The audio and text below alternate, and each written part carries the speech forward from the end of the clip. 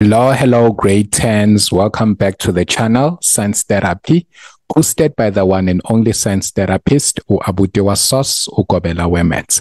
And without any further ado, let's look at these questions that we have here.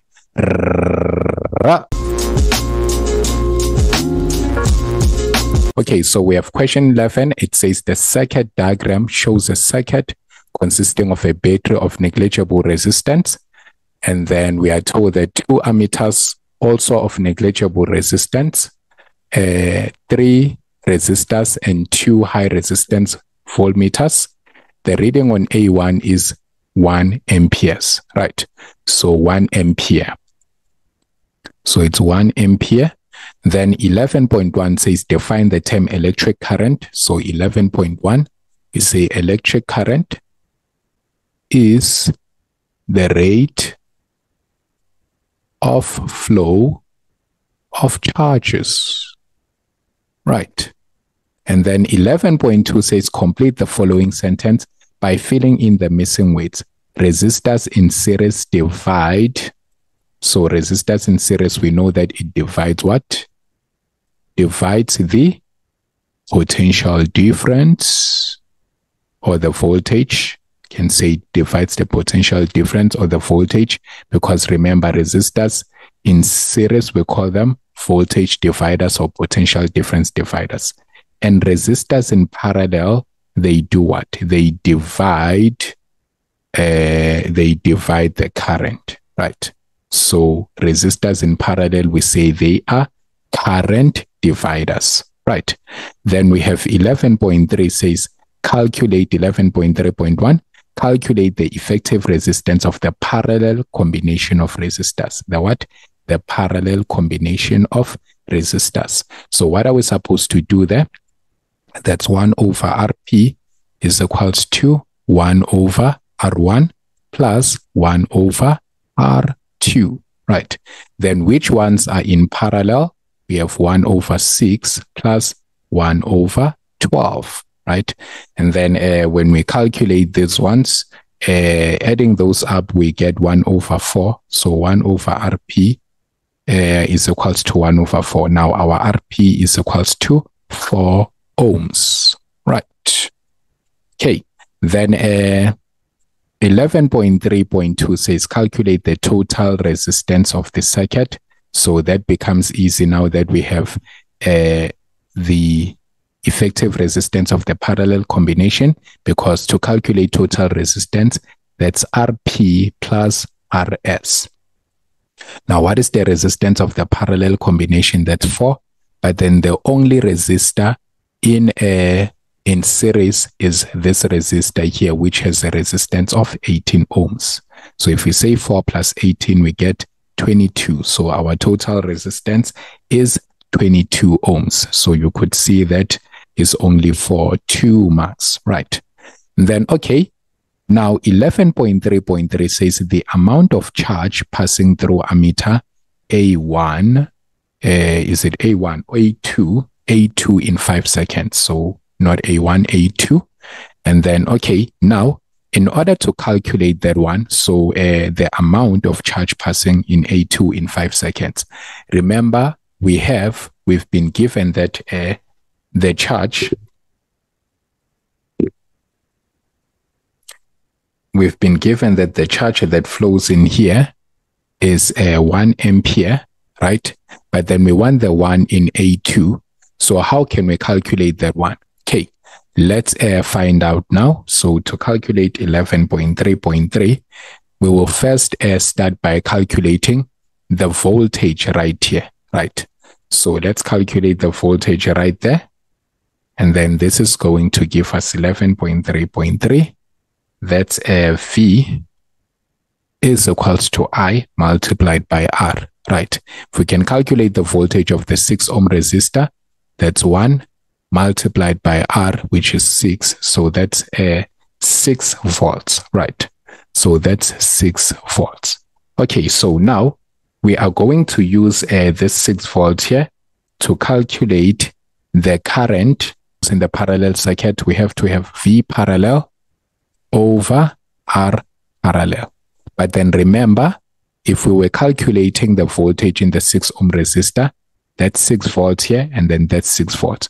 Why is it so? Because we said the resistors in parallel, the voltage is the same throughout, but then the current is the one that is being divided, right? So remember, the 1 ampere is only the current that flows where? In the 6 ohm resist. So now we are trying to get the total current that flows in the parallel branch, right? So the VP is 6, and then the RP, we did calculate, we got what? 4 from the previous question when we were calculating 11.3.1. Remember, we got 4 ohms, right? So now if we say 6 divided by 4, that's going to give us 1.5 amperes. Now the 1.5 amperes is the current that flows in the whole parallel circuit. So when you take the current for the 6 ohm plus the current that flows in the 12 ohm, you get 1.5 amperes, which means if this one is 1 ampere, if we had to have an ammeter reading somewhere here, it will measure 0.5 amperes. Now the 0.5 in the 1 ampere is the one that is giving you 1.5 amperes. But why are we concerned about calculating the current in the parallel circuit when what we are looking for is right here? Right. So now you might think we are diverting from the question, but then this is what we are trying to use. We know that the current that flows in the total, in the whole circuit, the current totally is equal to the current in the series, but then the current in the series is equal to the current in the whole parallel combination, the whole parallel branch. So when we add the 1 ampere and the 0.5 ampere, we get 1.5 amperes. We know that this is the same current collectively that will be flowing in what? In ammeter A2. And this is the same current that will be flowing in the resistor that is connected in series, right? So we are getting that from I total is equals to IS is equals to IP. So which is why we were trying to get the current in the parallel combination. So now that we have the current in the parallel combination, we know that also here it's 1.5 amperes. Now with that, we can now calculate the amount of charge passing through the ammeter in what? In 5 seconds. We know the formula that we are supposed to use is I is equals to Q over change in T. What is the current in A2? We now know that it is equals to 1.5. Then we're going to say Q. The 5 seconds is in the desired SI unit. It's in seconds. So we're just going to put 5 there. And then now what is 1.5 multiplied by 5? That is going to give us 7.5 coulombs. Remember, charges are given in coulombs. So you just have to understand what needed to be done there. So it's looking at the amount of marks that we are given. So that was pretty necessary for us to go all the way like that. Remember, with 5-mark question, I normally say that it's not the difficulty of the question.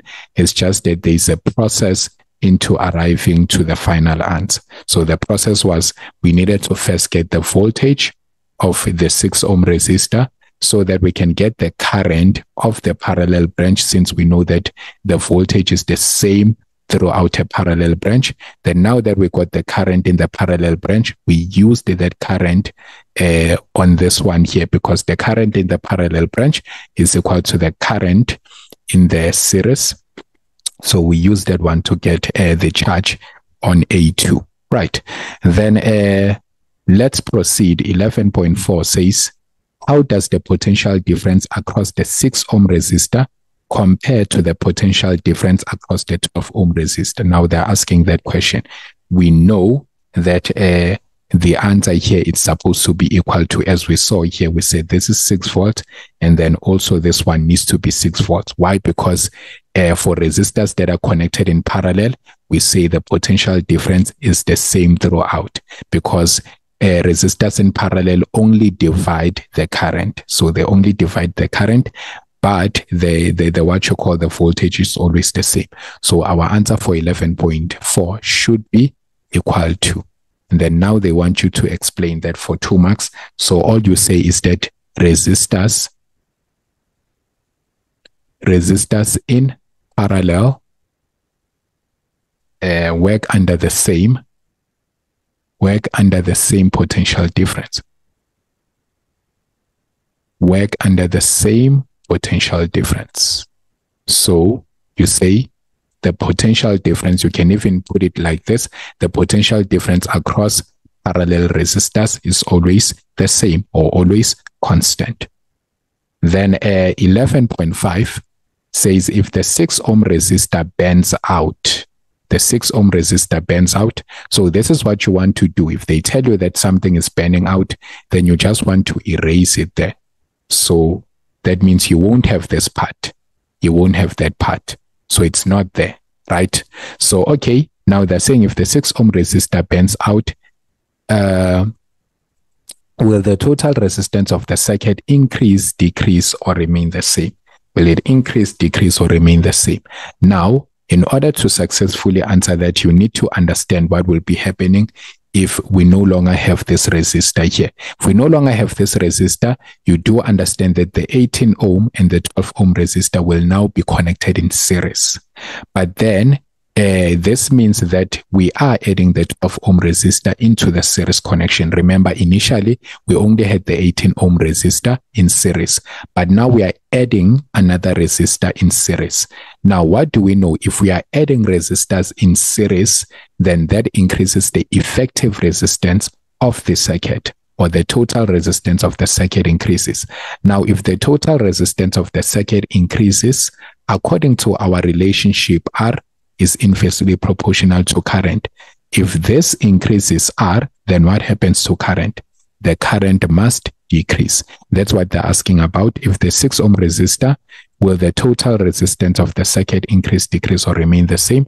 So the total resistance, okay, they did not ask about current. So it's only the total resistance. So that's it. It increases. It increases. So had they asked about the current, you'd then say the current decreases because resistance increases, but then they only kept it at the total resistance. So the total resistance increases because you are adding another resistor into the series connection. But then they did not want you to explain that, did they? No. So all that 2 marks for just saying increase, right? But then had they wanted an explanation, you'd say adding a resistor in series increases the total resistance. The total resistance of the circuit. That's if they wanted a reason for that.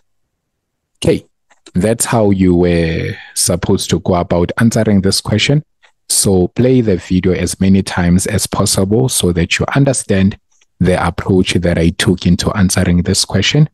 And if you've been, if you have found this lesson helpful and enjoyable, please press the thumbs up button.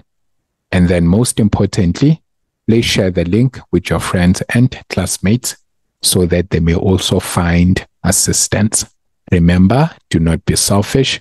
We are winning as a team.